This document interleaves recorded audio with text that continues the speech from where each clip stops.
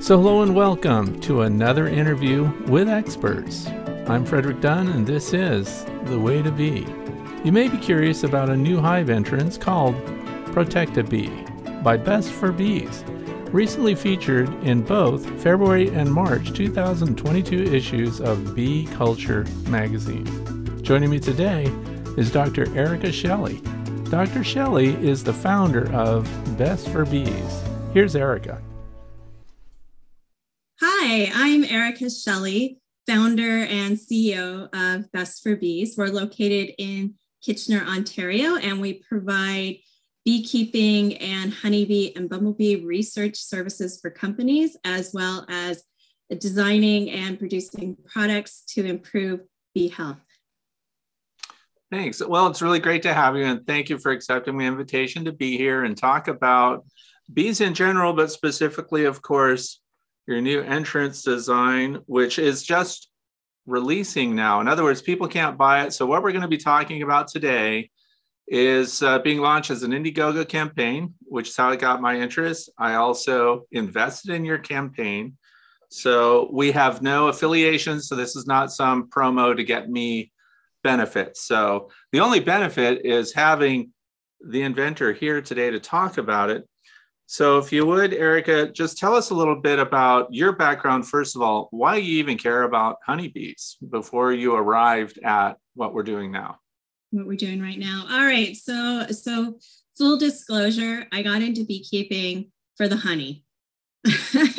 So it wasn't to, help the bees or, all of these issues. I just actually really loved honey. This was over 10 years ago now.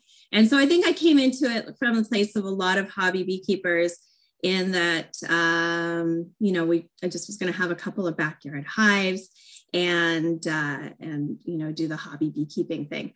But I also am a scientist. I've been a researcher for years, and the scientist in me started, looking more closely at bees and their health. And that just kind of led into this consulting company that I had, Best for Bees, where I started helping companies with studies looking at honeybee health, with pollination, determining where to put bees. We work with seed companies, all sorts of different companies. Universities, which is that affiliation that we now have with the University of Guelph with our current product. And so I have honey, and now I have lots and lots of bees.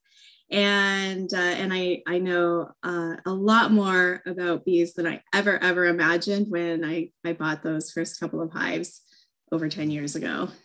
Oh, that's great. And what is your affiliation with the University of Guelph? In other words, did you attend as a student there? What is the extent of your connection with them? With them, yeah. So I'm from the United States originally. So I grew up in Arizona many years ago and went to Johns Hopkins University, did my Ph.D. at Oregon Health Sciences University. And I met a really sweet Canadian guy and ended up here in Canada. And so that's kind of why I ended up in this area. So the University of Guelph, they knew about, and Peter Kevin, who runs the program, the bee vectoring program at the University of Guelph, knew about me and my services, as well as my background, my graduate work studying fungi, which there's an intersection between his project and fungi as well, which is now our company's project as well. And that's where that affiliation came from. Although I will say that I do have a 23-year-old son, and he graduated from the University of Guelph last year. So I have paid for tuition at University of Guelph, just not for my own. Oh, that's good. And what's he studying there? Oh, he's all done, but he was a computer science. Of course. Yeah. And making more money than I will ever make in my lifetime. Yes. All right. So he's a capitalist. That's safe to say. So listen, you mentioned Peter at University of Guelph. Is he the one that shows up on their YouTube channels that's running their apiary practical testing and everything? Or is that No, something no, different? that's the Honeybee Research Center. Okay. And so Peter Kevin's in the School of Environmental Science, and Peter actually has two different bees that have been named after him. Like he's considered sort of a just a huge, historically he's added so much to the field of honeybee biology and native bee pollinators, and he, even in terms of different ecological systems, like he across the gamut, he's done many things within the field of bees. That's really interesting because a lot of people may not recognize this, but there are over 20,000 species of bees all over the world. And getting one named after you, though, is no small thing, obviously. Yes, so that's a big deal. I'm putting a star by his name because that's good. And do you know what? You should get him in to come in and chat one time. He loves having chats, for sure. Do you know what the bees were named? You know what? I think one's something like Kevinitis or something like that, and I don't recall what the other one was. I just know that there's two. I really should know that, shouldn't I? It would have been nice if you knew and had it handy, but it's much better than giving it a number or something else. It's bold to name things after yourself. He didn't name it after himself, so that's what other people named it after him. They did. They did, yeah. So he's just revered in that field, right? So when people identified these bees, they're like, this is the guy that it can be named after. Yeah. And you're keeping bees yourself in Canada right now? Oh, I have bees. I have a couple different research apiaries, and then we have bees on top of buildings through the city. We have clients spread all over southwestern Ontario, as well as farms and companies, and a lot of hives. When you say buildings in the city, do you have any rooftop apiaries? Oh yeah. I've got some really high up rooftop apiaries. Another part that we do with our company is we have like a corporate mandate where we teach people about the importance of bees. And we actually talk a lot about native pollinators, but we use honeybees as a vehicle to open up that conversation.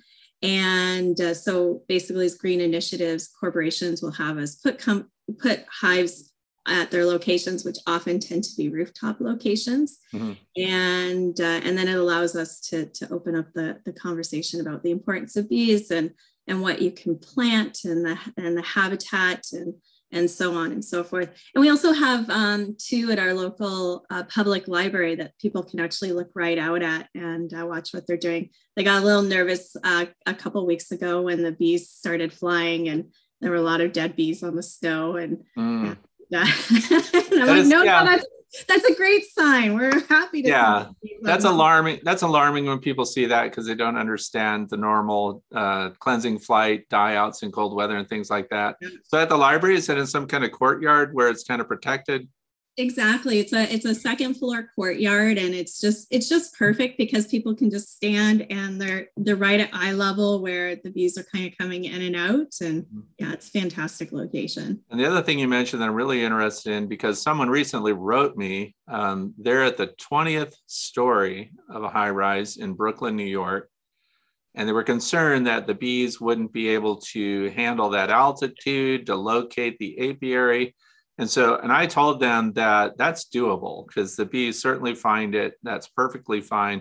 But 20 stories, we're talking about, well over 160 feet. So what is the highest rooftop apiary where your colonies are currently located? Okay, so this is interesting. My tallest one is probably only 4 stories high. So that doesn't sound very high, but the stories of this building are huge. So I don't know how many. I'm going to try to think of. I would say maybe maybe a couple hundred feet. I'm trying to think of. That's a lot for a 4-story building. Yeah, it's a huge building. It's an absolute huge building.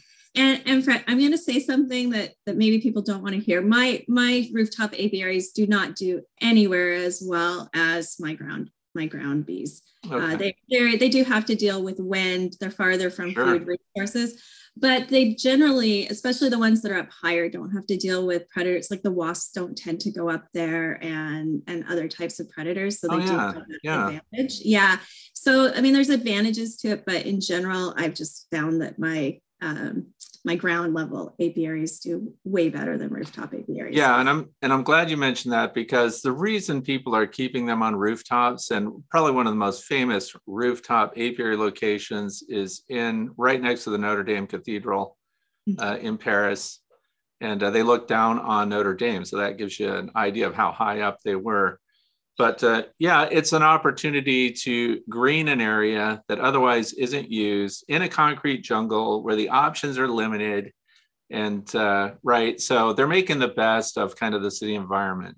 Yeah, yeah. And I'm gonna add one more reason that we actually have more rooftop apiaries here, maybe than other places, is we actually have legal limits of how close beehives can be to a property line. Oh. And those property lines don't extend up into the air. So if you can actually go, for us, it's 30 meters. If you can go that high into the air, you've actually could be right at the property line and still be legal in terms of where you have your hive. Is that 30-meter standoff required throughout Canada or just in specific provinces? Just in specific provinces. It varies from province to province.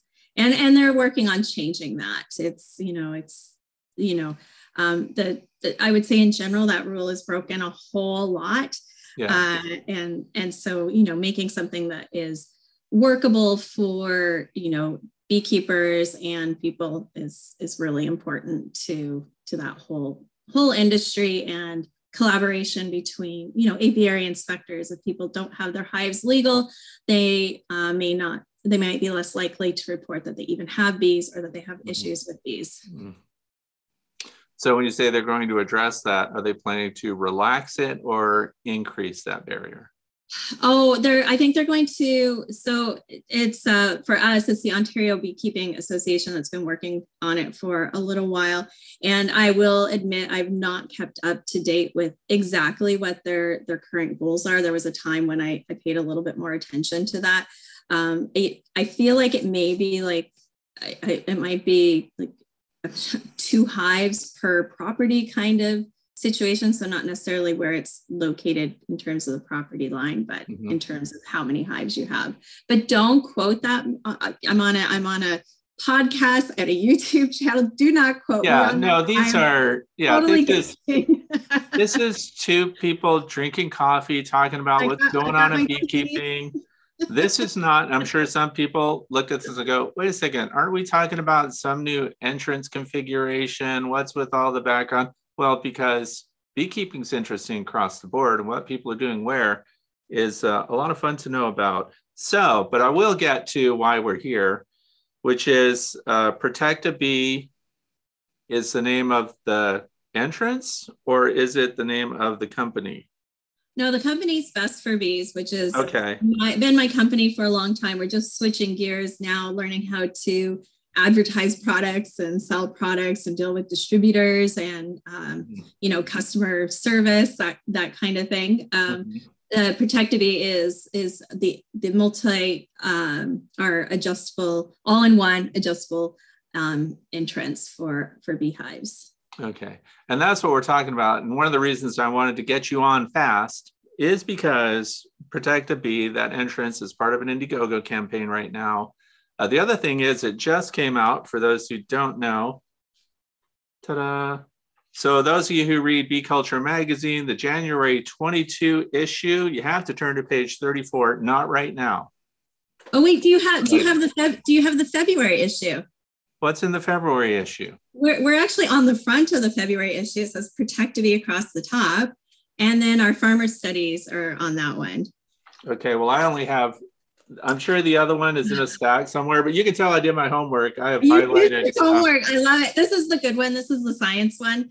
I shouldn't say the good one. The other one is from our beta testing with beekeepers, but if you're interested in the science, that's the more science side of things. So you are on the cover of, it's also Bee Culture, and it's the February issue. Yep. Okay, so people can look I have it it, up. but I'd have to like leave and walk and go get it. So I'm not going to do that. Stay where you are. Do not put up that static.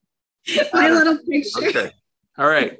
It's okay. I'm just filling up. But that's okay. At least we now have two sources that people can look, and these are searchable. Plus, for those of you who are watching, and if you're on PodBean listening to this as a podcast, the links are in the description of the video, and the links are also in the description of the podcast, YouTube channel for the Indiegogo campaign as well, and also your main channel, which is, and I wrote it, Best for Bees. Bestforbees.com. Yeah.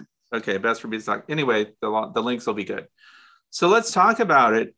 What got you involved in, first of all the things that we could do for a beehive, why some kind of entrance modification, and kind of what were your original concepts like as compared to what you arrived at now, and why you're trying to market this specific configuration that you have? All right. So I love talking about this, Fred. So this is just really great to talk. I mean, we've been working on this for two years, and this project did not start as a hive entrance at all. So we work, the lab that I was hired by, Peter Kevin's lab, our company, we were brought in to work on a project called the Inspensing Project. And so Peter Kevin, he's been involved with bee vectoring, where bees walk through a powder that's actually a fungus, and that powder sticks to the bees. And then the bees fly, and as they do their regular pollination visits, they leave little bits of this powder behind this fungus. And that fungus actually provides protective properties to the plant or the fruit that's coming up, because the fungus will actually start growing, and it prevents other fungi from growing on those plants, and it also prevents pests, and it can grow on the pests themselves. And it's just a very one alternative to natural, because these fungi are already native to the soil there. So we're not like bringing in something that wasn't already existing in the area. And very, it's not a one-time application. You have these bees that are flying every day, right? So it's not like the farmer needs to get out there and be putting down, pesticides or fungicides, because they've got the bees doing the work for them. So Peter, 30 years ago, he actually came up with this idea of bee vectoring, which he didn't call it bee vectoring, he calls it apivectoring. So that's the technical term that we use for it. And so he worked with scientists actually all over the world on this project to get bee vectoring so that it could be used to treat crops. So there's actually a company very near me, so like within an hour, called Bee Vectoring Technologies, and they actually provide a system that does mount on the front of a hive that sprinkles powders over the bees as they go out and they do their pollination visits. So Peter, all the while had been thinking, and I should say Dr. Kevin all the while had been thinking that that the same technology could be used to bring beneficial powders into a beehive. And so he calls that inspensing, and outspensing is to the crops. So I was brought into this inspensing project because we basically, with our company, we do honeybee health studies. So we do an experiment, but then we also look at, okay, how are the bees doing when we've put these new conditions onto the hive, right? So we have all these metrics, parameters that we're looking at to make sure that the colony, not make sure that the colony is healthy, because it might not be healthy. So our job is basically to say, is this affecting colony health or is it not affecting colony health? And so we were brought in to partner up with them. So we were the corporate partner, which often happens with universities. We have grants here that allow for these partnerships and funding for these projects. And so that's how we ended up on this project. And in fact, the prototype that we started out with did not go on the front of a hive. You had to actually lift the brood box and put this entire tray, it was huge, like it was the size of a bottom board, underneath the brood box. And it had these little ramps. And then the idea was that the bees would come in on the bottom level, walk through the powder and go up the ramps, and then they would fly out the top level. And we had a 2-year grant based on that particular prototype. So I had a number of research assistants. We got a bunch of these made up for our research apiary, and we started our experiments because we kind of assumed this was already a working prototype. Some graduate students had worked with it in the past, and it did not work. It did not work at all. The bees just do what they want. And not only that, it did the exact opposite of what sort of we had now. You now had a double-sized opening, right? So now really easy for predators to get in there as well, right? It was just, it was difficult. And then like taking it on and off, like, you know, in August, who wants to be lifting their brood box up and pulling off? I say August because that's our busier beekeeping season here. Mm-hmm. So imagine whenever you're busier beekeeping or your bees population is higher, taking it off at that time of year, it's just, you know, madness. So I realized that we had to come up with something new, right? Or that we needed to do something that was different than that. And so I thought about it a lot, but I also reached out to a lot of beekeeping groups. I was on a Beekeeping Hacks page. Like, I was like, hey guys, what do you think? What are some of the things that we could do? And people started talking about funnels. And we did use funneling actually we do that ouse fencing project. We did have some funnels. So funneling was kind of already there, the idea of a bigger to a smaller size. But I definitely needed separate chambers because I didn't want them just taking the powder out of the hive, right? That's a waste. Yeah. Mm-hmm. So it was really important that the powder wasn't wasted and that it was brought in. And anybody who's kept bees, like if you've done cutouts where you've removed bees from a building or something and you put strings in there, you know, within a few days, they've dragged entire long strings out of the hive. Like they're very tenacious in terms of moving things out that they don't want inside the hive. So we had to outsmart them. And so it's like the aha moment that every inventor has. I woke up at 3 a.m. I was like, the idea of the cones and the 2 separate chambers, and there's more to our ProtectaBee than you see. And that's on purpose. So when people do get the ProtectaBee, they'll see there's some differences than what we're actually advertising because we didn't want it knocked off right away. Right. But so the cones allowed for us to have unidirectional traffic. So the bees would come in and they'd walk through the powder, but they can't move the powder out. Like that was the important part of the cones, is they can't move the powder out, and that the powder would get moved around inside the hive. And so one of the things that I haven't mentioned is you can't just put any powder in there. We have a diluent that actually sticks to the bees. It's safe for the bees. So hold on. You just said diluent? Diluent, like something that you dilute your powders with, a diluent. Yeah, because somebody's going to go, what's that term mean? It's a diluent, so, yeah, okay. yeah.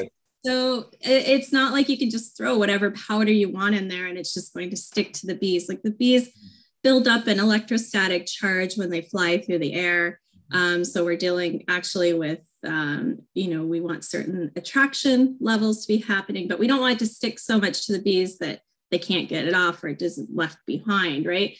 So, that was important too, that we had a system where we make them walk through that powder because they'll just avoid it. Bees don't know what up or down or anything is.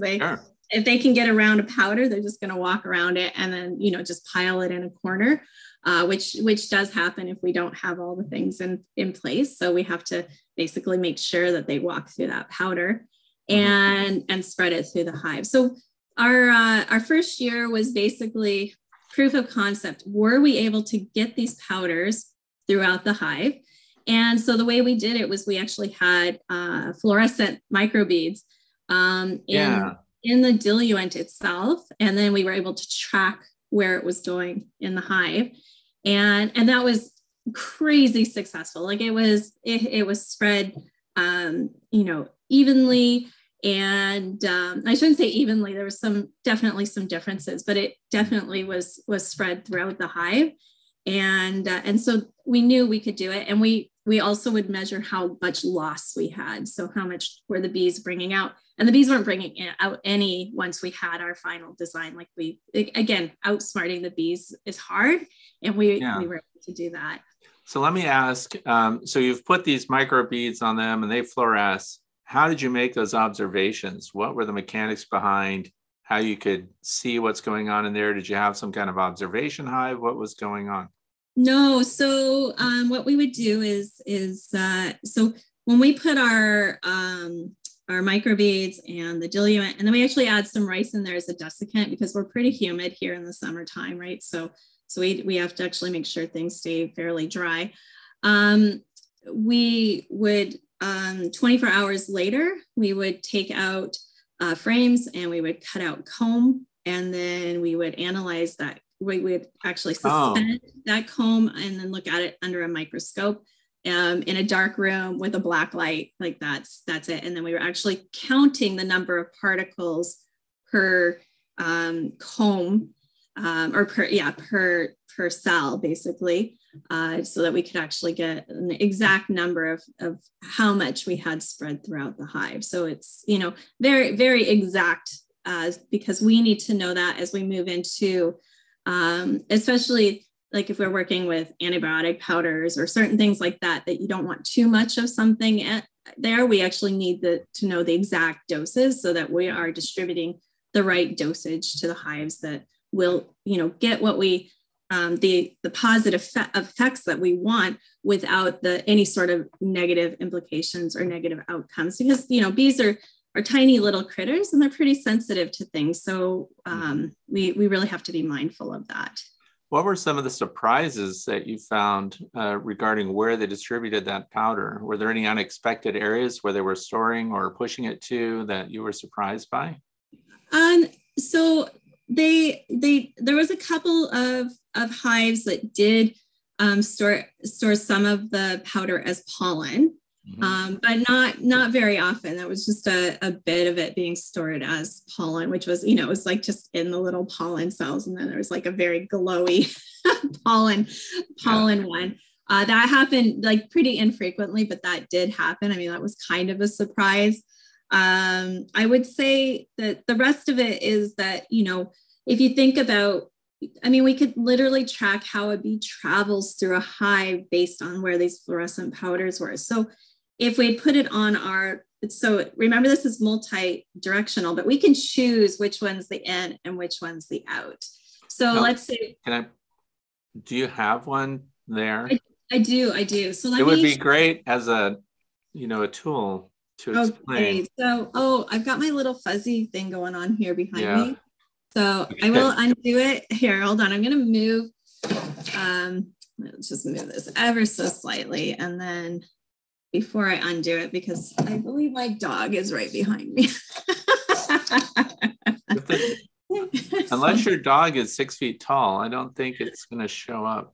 Oh, okay. So, all right. So let's see. How do I change my background here? That goes into the video settings. There we go. There you go. So backgrounds and filters, none. All right. There it is.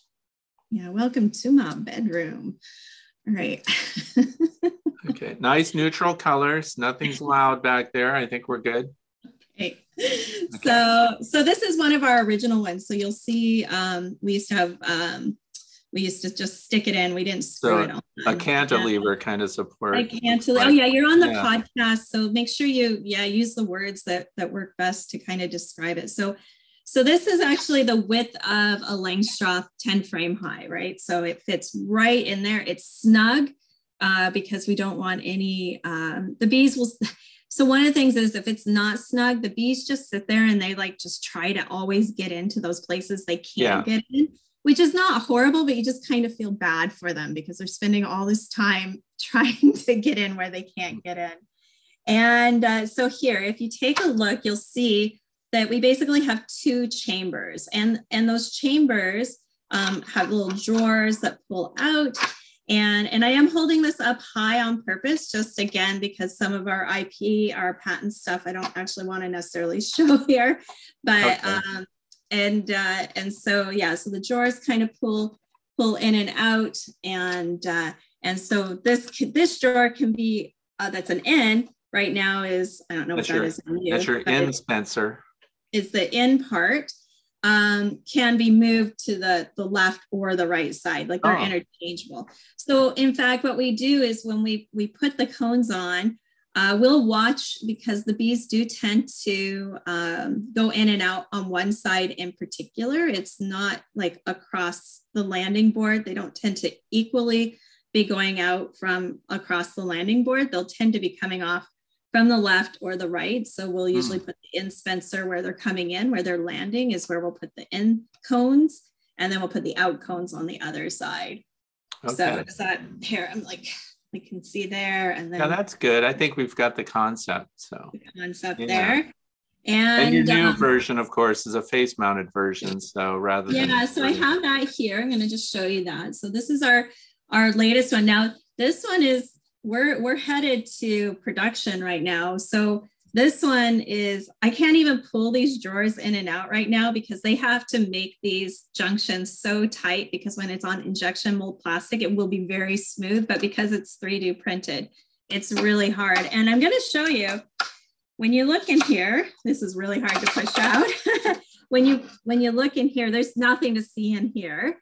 Because again, the IP stuff, we've actually made it so that you actually add it in. So it will be another insert part that does go in there for bee vectoring. It's not always needed. So this one, you'll see there's 2 cones. They're both facing in right now. And that would not be ideal, right? Your bees, they can come out the ends. So it's not 100%. They can definitely get out, but it slows them down. So one of the things that one of our beekeepers told us is they mow in their backyard, and they said, oh, we just started turning these around whenever we would mow, and the bees won't come out and come after us when we're weed whacking or whatever right up by the hive. So we're like, oh yeah, we could just flip over those entrances and now have a little short-term slow them down from coming out if they don't like when you're mowing. So yeah, and then the difference is to here. So this is mounted. And in fact, you can kind of see there's a keyhole slot at the top here. And what that allows you to do is you put it on your hive, you can just loosen it off and lift it and take it off now. So you can leave those screws there, but it allows you to take it on and off easily if you want to do that. So we have that as well. And then some of the changes, just minor changes, is we have bigger overhangs now. These are recessed in. Just again, we're minimizing the amount of moisture coming in. We didn't actually have too many moisture issues. We had the rainiest season on record when we did our 2nd year study, and we had rain coming sideways. It was like the worst season to be testing powders in. Mm-hmm. And so we actually learned, the desiccant, the amount that we actually needed to use. And I say desiccant, it's rice, to keep it dry. And then we actually got a pretty good idea of like how well this dealt in rainy conditions. And it actually did great. So the only issues we had with water is the bees that were coming in late would be wet. Right. And then we would get a little bit of clumping from that. So, one of the things we'll recommend is if it's going to rain, you might want to hold off, right. Before adding the powders. They still got distributed. There's just some clumpy stuff left behind. So, yeah. And then of course, in our newer version, we have more of I don't know if you can even see here on your thing, but we have more of an angle so that any moisture, snow, whatever can move away from the where it's flush with the back of the brood box. So that's also a modification that we've made to it. And then we also added the pools on here. I don't know if you can see, they're quite big because we know a lot of people are going to have their gloves on, their beekeeping gloves on, and those can sometimes be bulky depending on what people are choosing to use. So we just wanted to make something that was nice and easy to grasp when you've got those gloves on. So it's not quite as pretty as our original kind of streamlined versions, but a little bit more practical that way. Now you've arrived at, since you're going into production, so you've arrived at final materials that you plan to use. What were those considerations like, and how is this thing going to hold up to ultraviolet light, for example? Yeah, so again, when we were talking about those electrostatic properties with bees, a lot of people don't realize, but when you look at any sort of material that you're using with bees, you have to actually look at how that could potentially affect them. So if they come in, certain types of plastics could actually negatively impact their ability to even bring pollen, like they might lose pollen or something like that. So it's really important for us to not only be looking at what's going to weather well outside, but also what's healthy for the bees and healthy for the hive.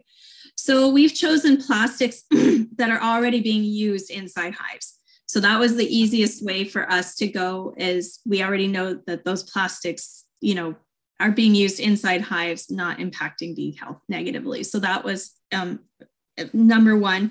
Number two, we're working with a company I shouldn't say working with a company. I have mentors and consultants from a local company here called MyoVision, who produces smart cities where they have cameras that modulate street lights to optimize traffic going through cities. So they have them throughout the world. And so they're the people that have designed their products that are outdoor in all types of weathers. They have, and actually I say they, Victor Nobre, he's my design engineer. He's picked up the plastics that work inside the hives, but also will last the longest outside. So they're UV light resistant, they're weather resistant, they're not going to become brittle over time. I mean, over time, like everything becomes brittle, but for a long time. I'm not going to say it's going to last forever, but I mean, in an ideal world, when I started this project, I really wanted to use a biodegradable plastic, right? Like I was, anybody that's in beekeeping loves the environment. They're trying to do their best to do what's great for our planet. And I really, really researched all the possibilities for like a biodegradable plastic that we could put on the front there. And there just wasn't anything that wasn't just going to be thrown away. And so then the next best thing is to have something that's going to last a really long time. So people only need to buy one. And then there's that. Yeah. Well, that's interesting. That's a lot of work that's going into that. The next question people always want to know, where is it going to be made? So I'm only laughing because this week we had been working again because that company, MyoVision, and Victor Nobre has been working with a company in China where they've actually gone and they've looked at they've been there to visit several times. They felt good about the conditions there. The people are very receptive and can produce things a lot more quickly for less money, a lot less money than domestically. That's been our plan, is to produce at least our first run in China, just so we can get it out to people for this beekeeping season. If we do it domestically, it just won't happen. It's just the domestic suppliers just aren't nearly as quick in getting tools ready and getting the product ready. In the long term, and maybe even short term, we may end up producing it here in Canada, United States, or Mexico. Those are the three we're looking at. And one of the big reasons we're looking at possibly changing our location is because cargo shipping's just gone up astronomically from China. And then even with our flights that we were going to be bringing in, there's a war now. And so that flight space is actually interrupted. That's going to actually affect our people. It's going to affect our supply chain all around, right? So, so right now, that was a really long answer, Fred.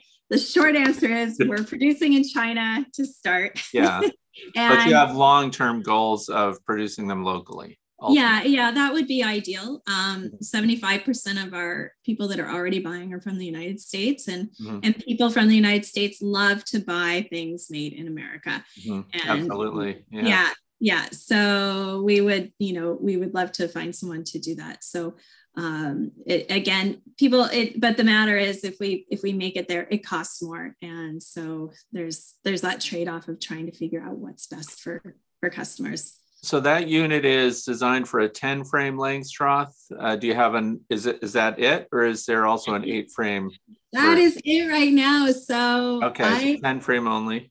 It's only 10 frame, but I get questions all the time about the 8 frames. And I did not realize how many beekeepers are doing 8 frame hives now. So we had checked in with the companies that sell beekeeping equipment. And they said, oh, we sell about 5% of our equipment is 8 frame equipment. So we were like, okay, well, we're not going to do that in the beginning, but I'm starting to think that 8 frame people just make their own equipment. They might be more skilled. Who knows? I don't know.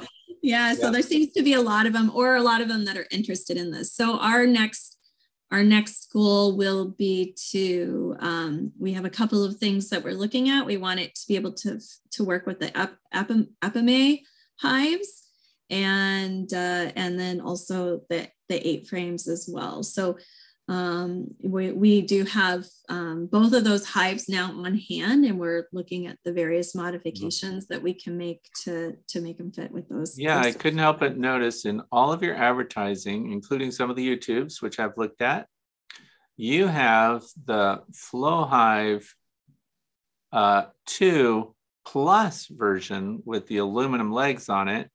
Is there a reason why you chose that? Does it just graphically look better, or are you actually using flow hives with the system?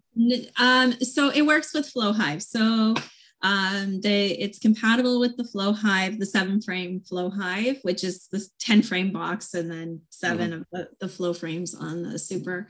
Yep. And it was twofold. One, aesthetics. The flow hives are beautiful, right? They do look really pretty. And yes, so we picked the pretty one to do for, that eye catching from advertising.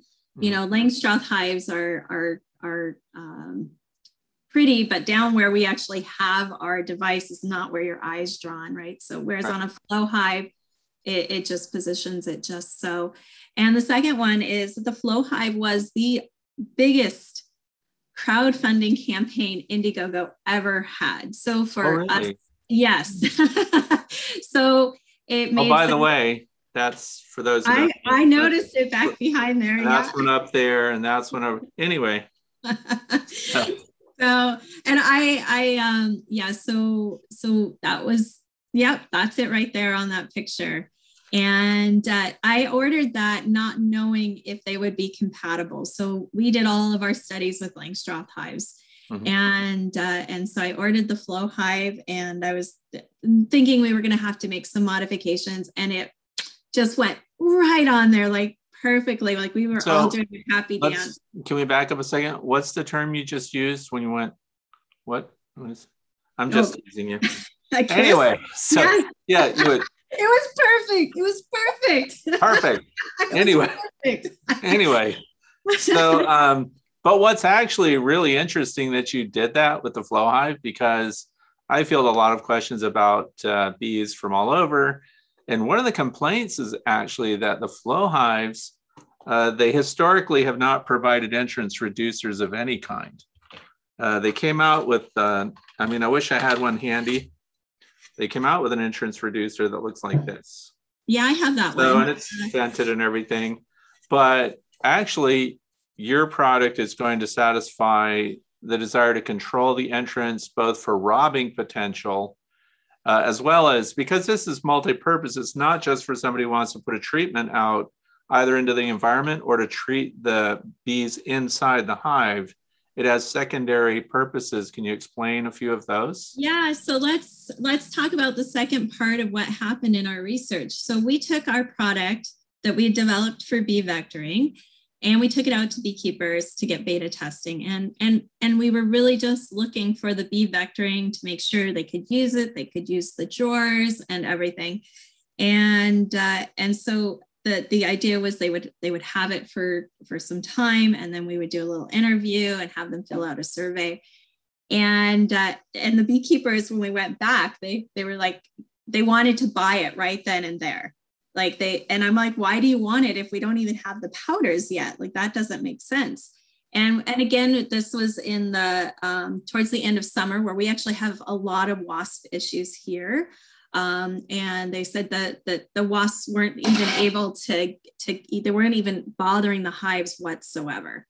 I had a guy who had skunk issues. He had like little, spikes out. He'd had all these skunk issues. And he said they just quit. They just started ignoring that hive with the ProtectaBee on the front. And then I had beekeepers who, my commercial beekeepers, they're like, you could just put a solid one and you could put feed in there and pollen patties and sugar. Like, you can use it as a place to possibly feed them, and you could have entrance reducers. And anyways, they started giving me all these possibilities, and that wasn't what we were planning on doing at all. Like, it was just a aha moment. And that's when we realized that we could actually start selling this to beekeepers right away before we have all the powders approved, because they have to go through FDA and EPA approval, right? But we were able to get this out to beekeepers. So let me just talk about the different configurations here. So I'm going to hold this up, but maybe for your podcast people, you can kind of tell them what we're doing. I'm holding this down and changing it. In the podcast, we'll have a time link so they can actually click on that and see the video portion. Okay, great. All right. So this is what we call our alternating cone configuration.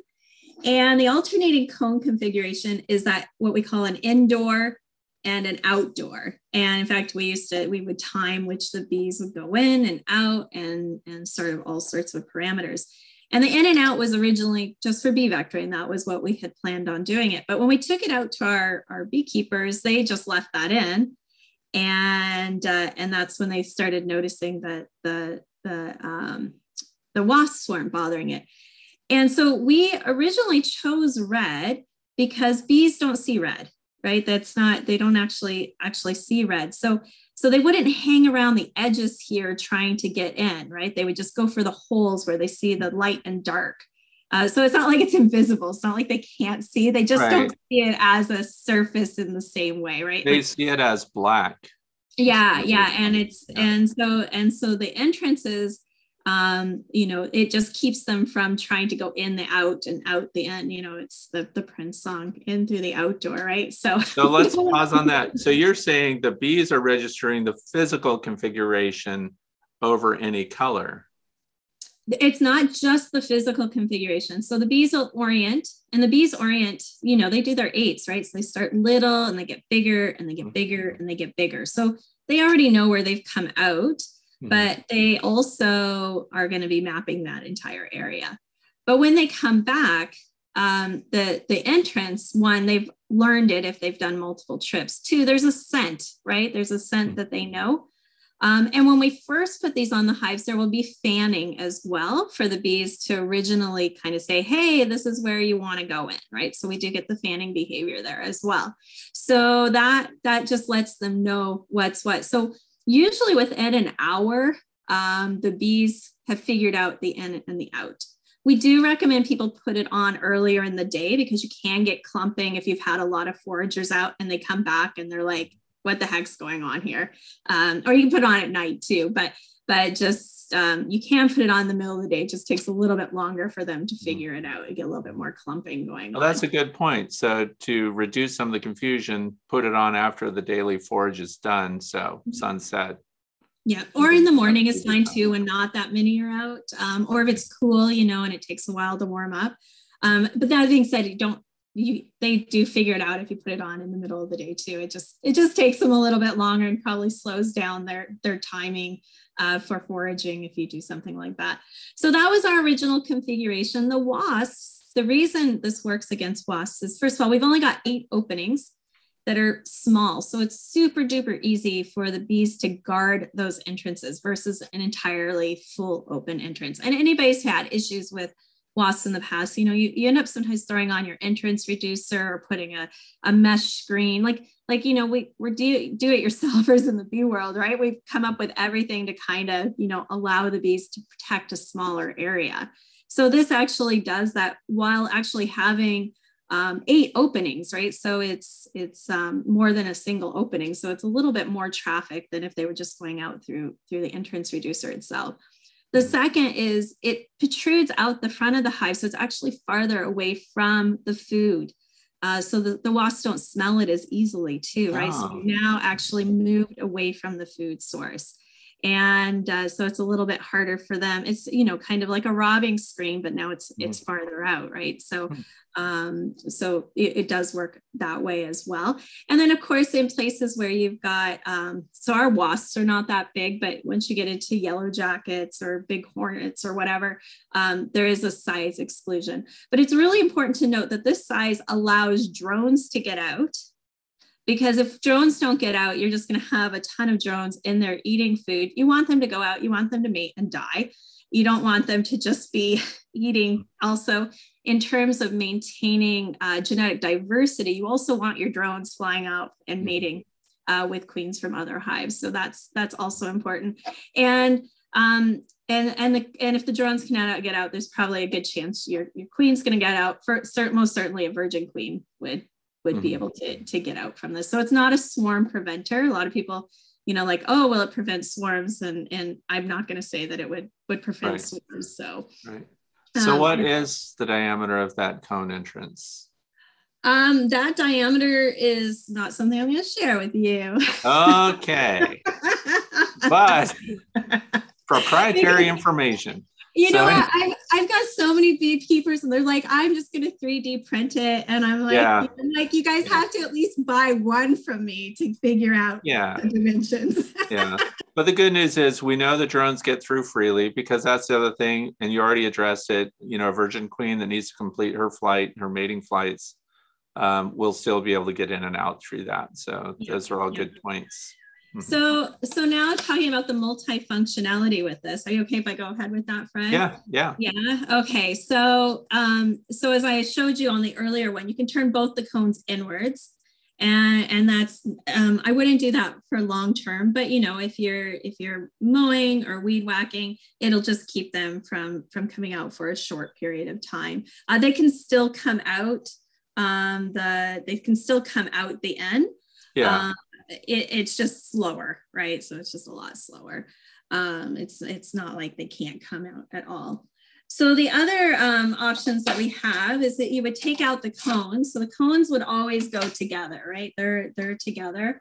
And this one's really tight, so don't mind this. This is our prototype for I should say that the majority of my ProtectaBees are actually out at our research apiaries. So when you ask me if you had a prototype, I'm like, well, the one I have is the one that we've just printed up for the pictures that we had, and for our final one. So everything's really tight right now. So first of all, since I have them out, you can see you can just have this in here open. And one of the beekeepers said to us what they really liked about this is that it actually provides like an even larger landing board, and if you want to have lots of fanning, you can have that too, right? You know what I just noticed?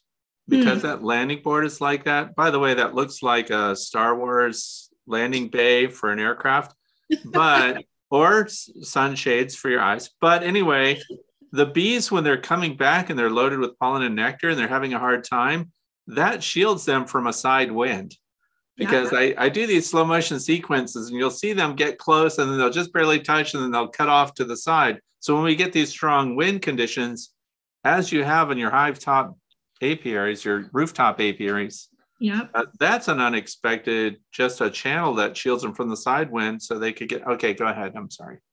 No, actually, don't need to apologize at all. I hadn't thought about that. We've noticed no issues with them flying in and out. In fact, one of the things in places where you have predators that are picking off bees from above, this actually acts as a protection against that as well. Yeah, right? I like it. So it's, you know, it's not just the inserts. You've also got, you know, this extra large landing board with some protection. So people, they ask me, you know, with the cones, you know, what's the ventilation like? And for us, we left the cones on through the hottest summer we had here. But remember, we're north, right? So this is not Texas summer. But we found that we actually, our hives were bearding less than our control hives. Now people are saying, well, if they're bearding less, that's like because they can't get out. No, they get out and they actually beard on the underside here, which again gives them protection against predators from above on a hot day, right? So we did definitely have some bearding on the underside there. But we also noticed that the curing rate was the same. Remember, this is what we do is we look at honeybee health. So this is what we do for a living. Curing rates were the same. We didn't have any mold issues. Our you know, production rates were similar. Like all of our metrics were the same with the cones put in there. But we've never planned on the cones being in there 24/7 when we invented this, right? That was for bee vectoring. So what we recommend to people is if you don't have wasps or other issues that you need those cones on, because that changes throughout a season, right? What we have issues with in the beginning of our beekeeping season is very different than what we're having issues with at the end of a beekeeping season. And so, you know, take the cones off and then you've got like this extra large landing board. And then if you want to do your treatments, then you can add the cones alternating in, or if the wasps or whatever predators you happen to have in your area start getting bad, then you can put the cones on, right? So there's some options with the cones. Yes. Fred. Okay.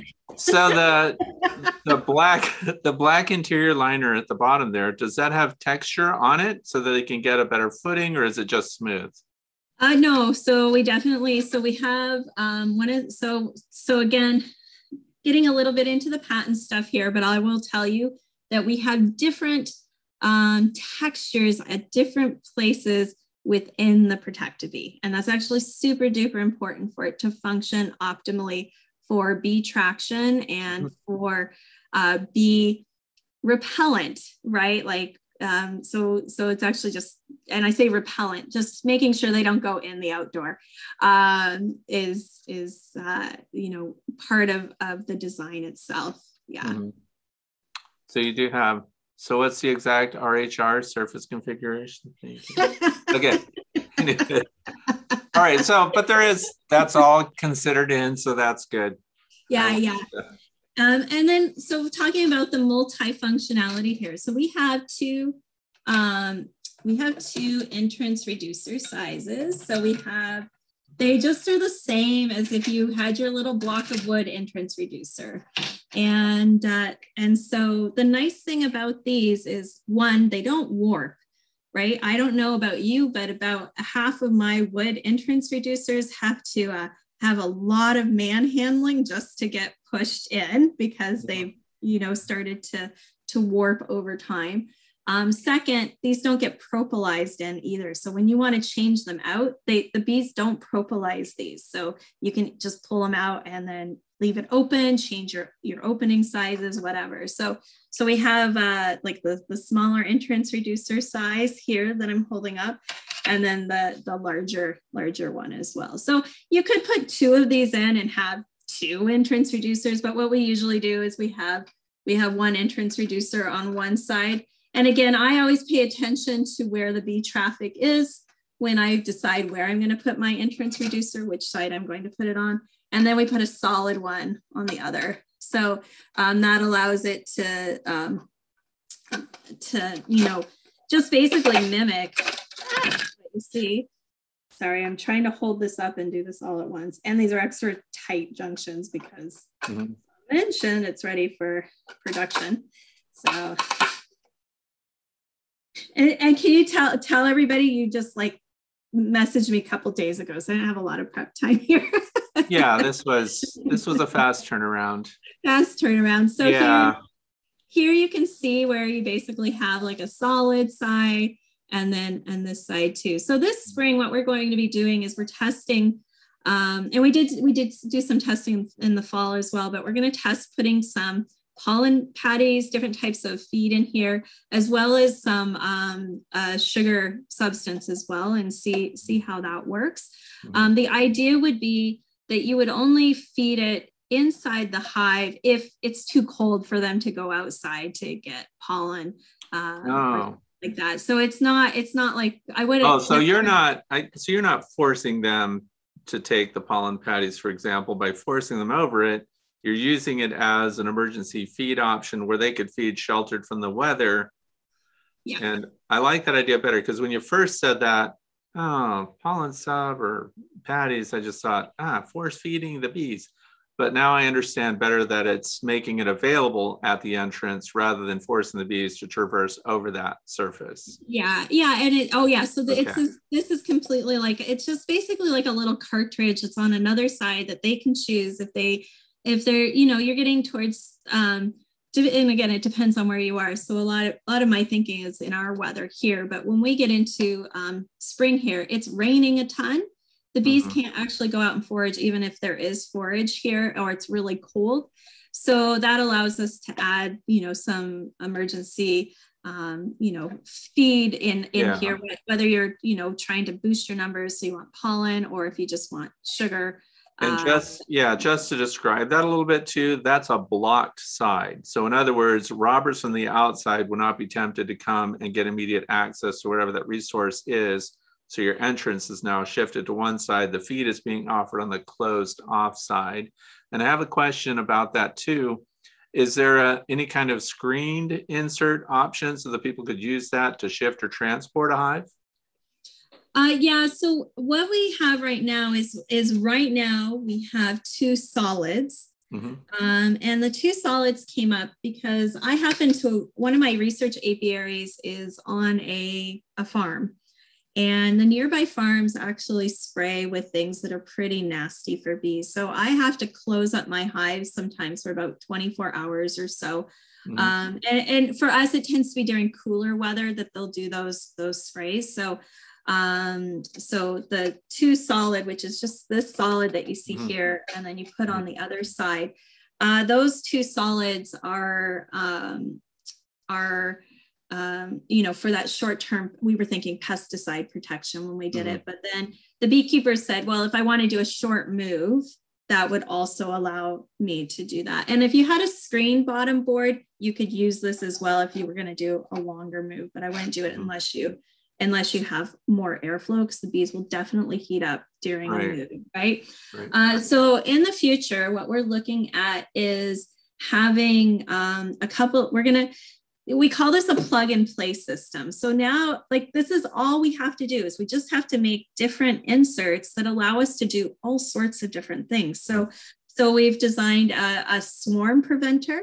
So the swarm preventer would be, for example, your bees, they're getting swarmy, but maybe you have to work or you don't have your equipment in, whatever it is to do your split. It gives you like a day or two to do that, right? So we're going to have like a meshed one so that the queen can't get out, but the bees can still go in. So a queen excluder entrance. Basically, yeah, exactly. A queen excluder entrance.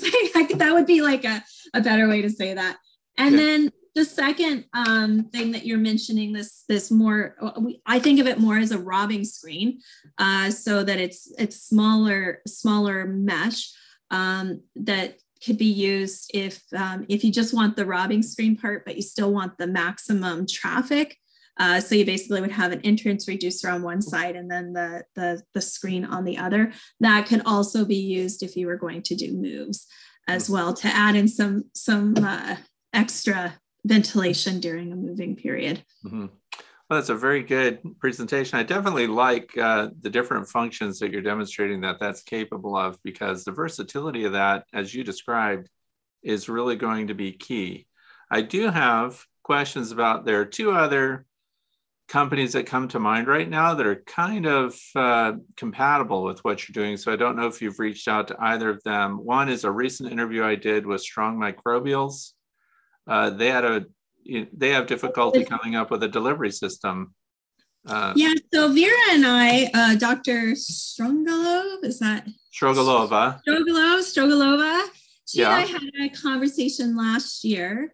And actually it wasn't about the delivery system itself, but because it was about bee vectoring itself. So not our ProtectaBee. And so I actually did do some studies in the fall with DFM.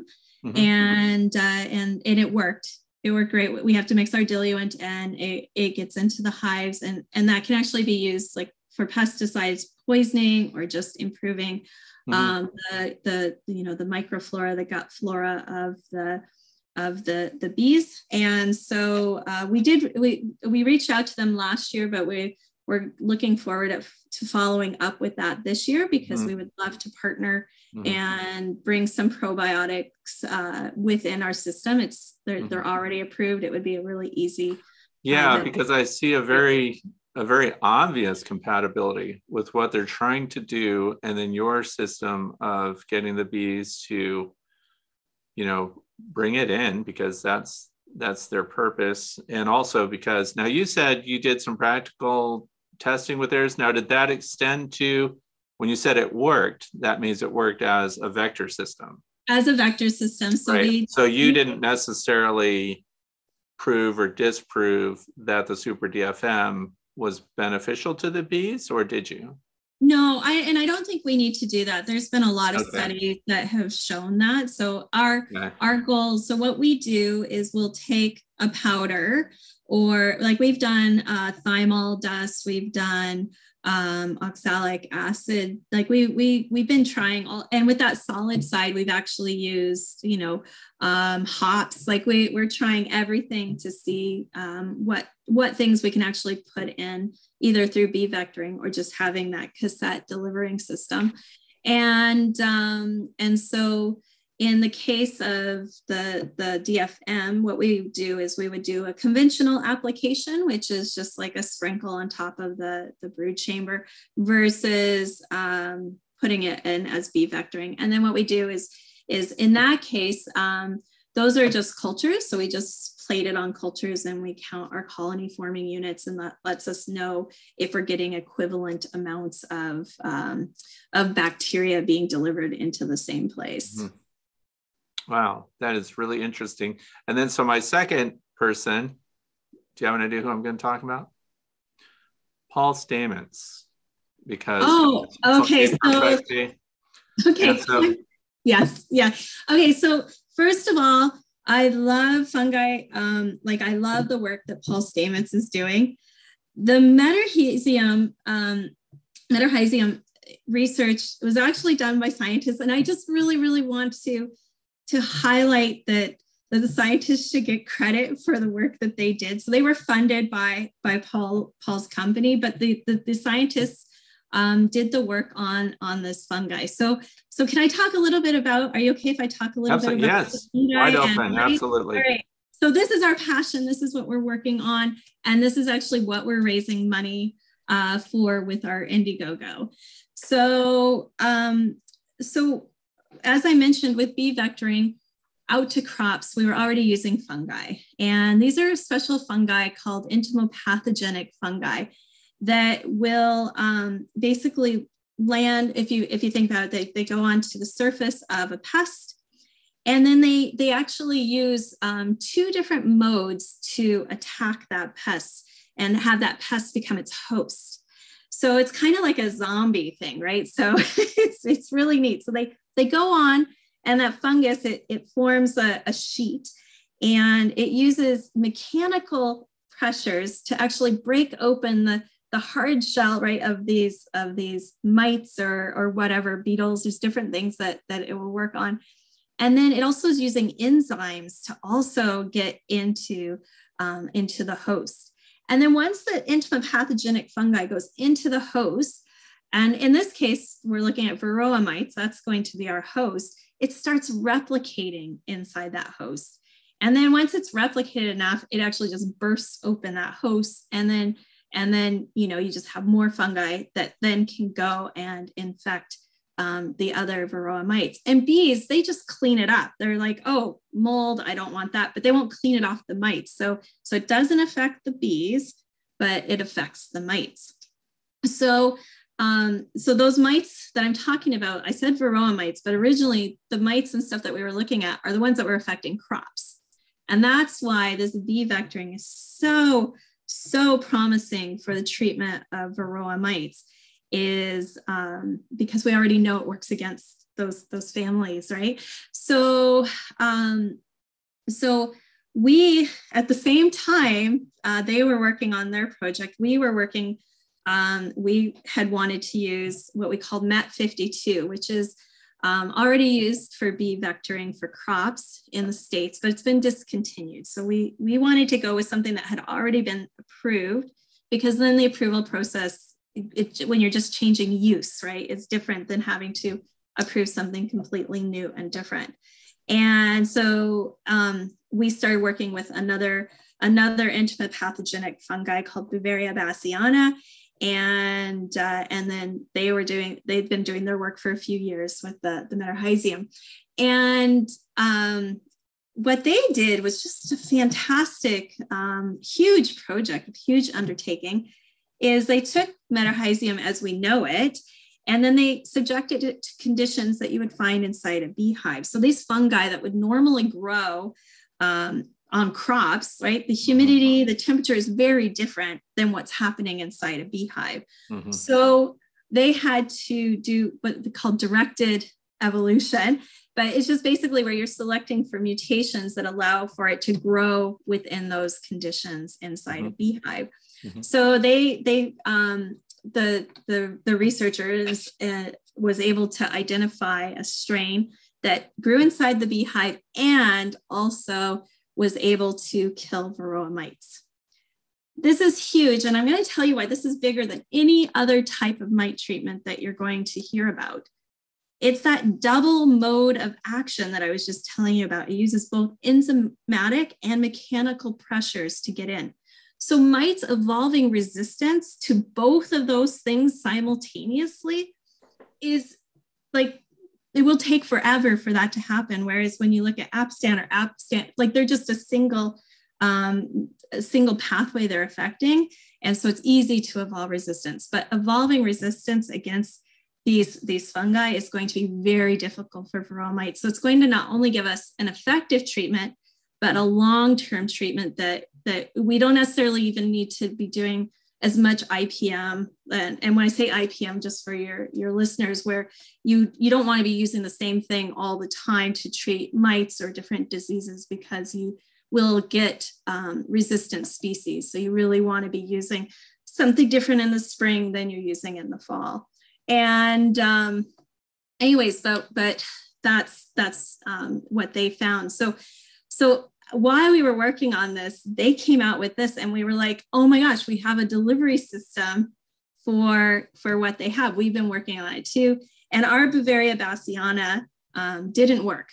So, and it was no surprise to us, because we knew we were questionable whether it would even grow inside the beehive, because the conditions were different.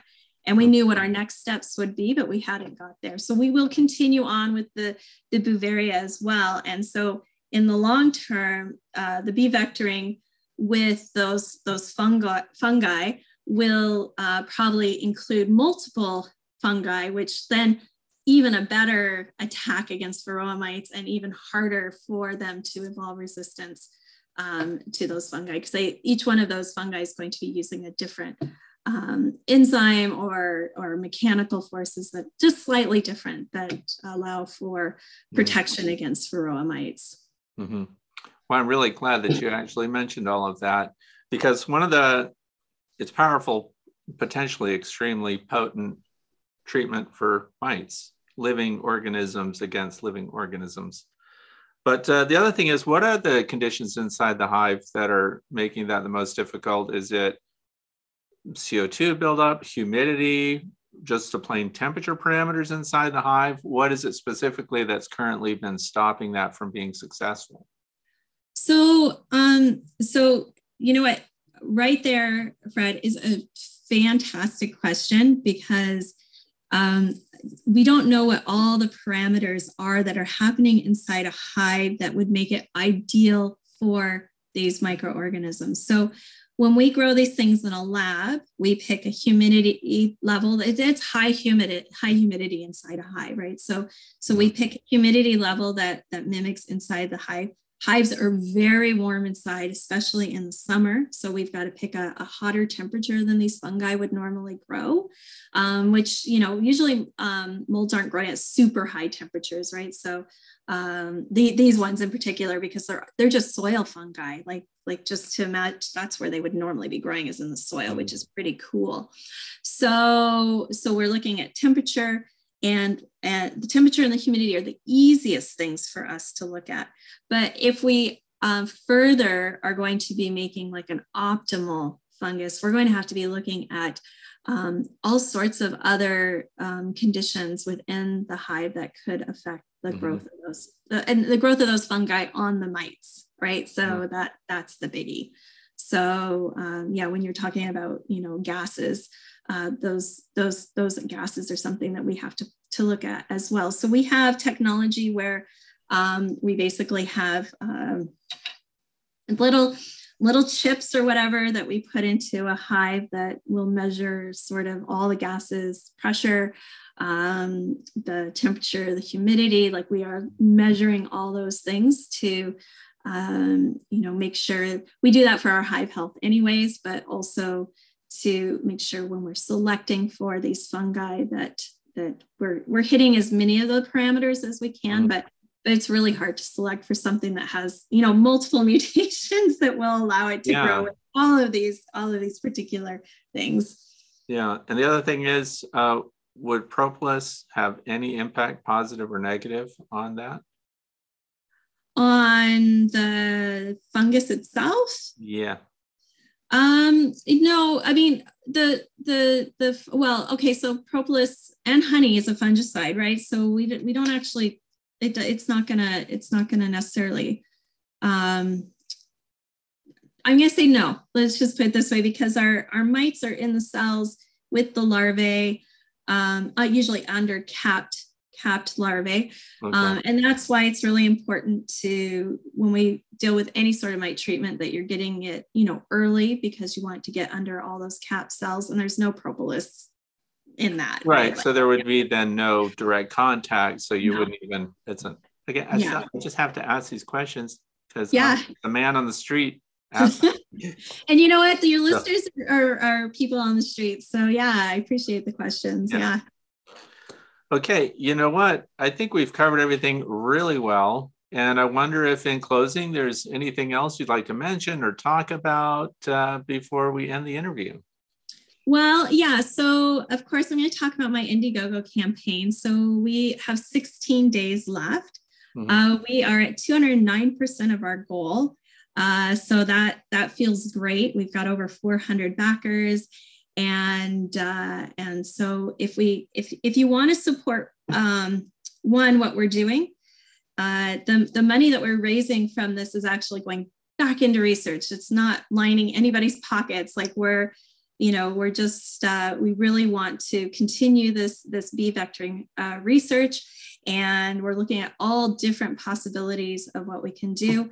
And we're also doing small hive beetle studies this summer too. So the money will be going back into studying small hive beetle. We'll both be looking at physical ways of deterring the small hive beetle, as well as looking at using bee vectoring for the small hive beetles as well. And I mean, the bonus is that the system is fantastic. It's so easy to use, and it gives you a ton of versatility, and you're going to be ready as those powders come out, which, we can, like I said, we can start off with these probiotic powders. We actually have, in places where people prophylactically treat for American foul brood, we actually have the antibiotics tests done. And so we're working on getting labeling approved for that, for places that people are dealing with that. And then, of course, all of the just amazing things of the ProtectaBee itself. Sorry, I have to make a distinction about the American foul brood antibiotic treatment, just so that people understand that are listening. we're not talking about treating a colony that has active American foul brood. We're talking about adjacent colonies in the same apiary, rather than being destroyed or infected, getting the antibiotic to protect them from that. Is that right? And no, so Fred, it's yes, but what we do here in Ontario is we do what we call prophylactic treatment. So when the spores are in a vegetative state, which we've had a lot of American foul brood over time, which means it's just in our soil, it's in our equipment, it's just around. Mm-hmm. And so when those spores are in the vegetative state, which is in the spring, you can treat with antibiotics to kill off those spores so that they won't be an issue through the summer. And so that's just a normal thing that we do here in Ontario. We recognize it's not done everywhere. Mm-hmm. And of course, now people have to get a prescription for the antibiotics from their vets. So it makes it a little bit more complicated as well.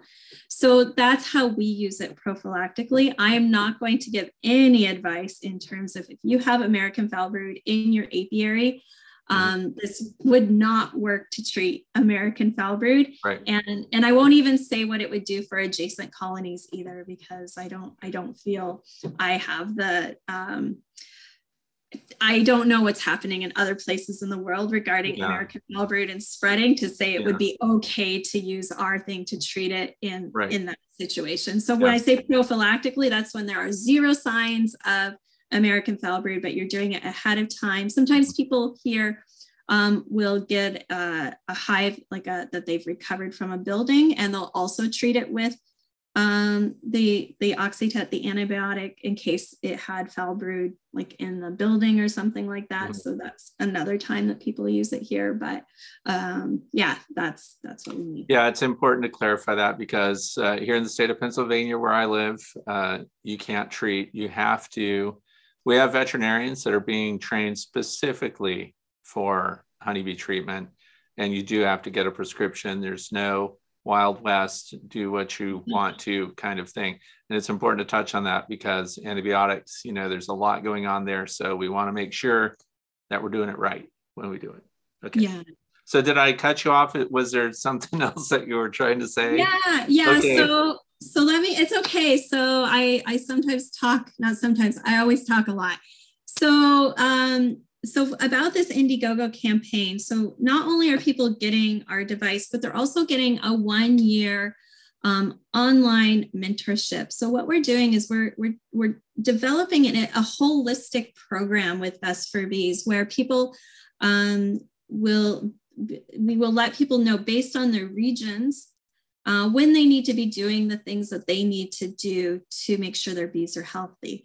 And our goal is to turn bee havers into beekeepers, because a lot of people get bees and then they don't do the things they need to do to keep them healthy. And in fact, bee havers are the most dangerous things for bees, because their bees get sick and then they spread it, and then it's a danger for everybody. So we really just want to make sure that our hobby beekeepers that get into this are doing it right.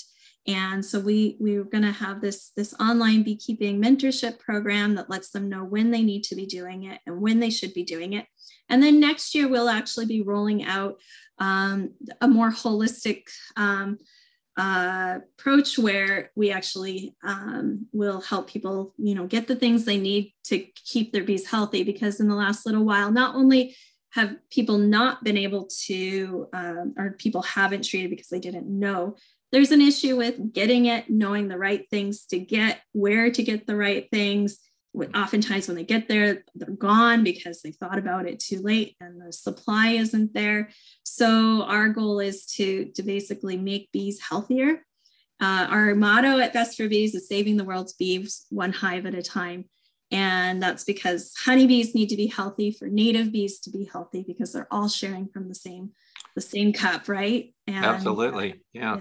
It's really important to recognize there's lots of different bees out there, but we can't just say one bee or the other bee. We need to actually make sure all the bees are healthy. Well, thank you so much. You gave us a lot of really good information. I hope people do check out the Indiegogo campaign. And we're going to have to do a follow-up down the road to see how things are going and where we're headed. So thank you so much for your Absolutely. time today, Erica. I appreciate it. Thank you. And very valuable information here. Thank you so much. Okay. Have a fantastic rest of your week. Thanks. And thanks so much for having me on. This has just been such a huge pleasure. I really appreciate it. Absolutely. Thanks again. All right. You have a great day. Yeah, you too.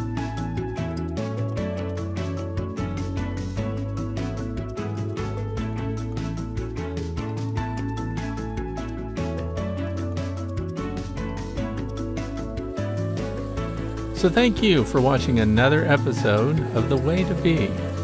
If you enjoyed today's episode, please consider subscribing. There are many more to come. I'm Frederick Dunn, wishing you all the best in beekeeping. Thanks for being here and spending your valuable time with me.